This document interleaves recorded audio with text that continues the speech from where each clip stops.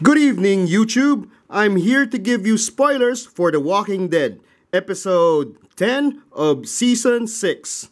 Now, in this episode, we saw Daryl, and Rick. Yeah, they were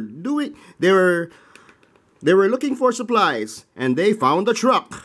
Yeah, they found the truck, and then they lost the truck. And then they found the truck again, and then they lost the truck. And then what they did is that they all went back home to Alexandria.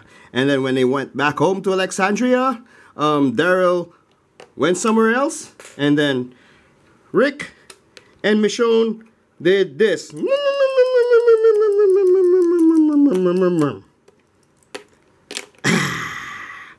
That's all, YouTube. Subscribe for more.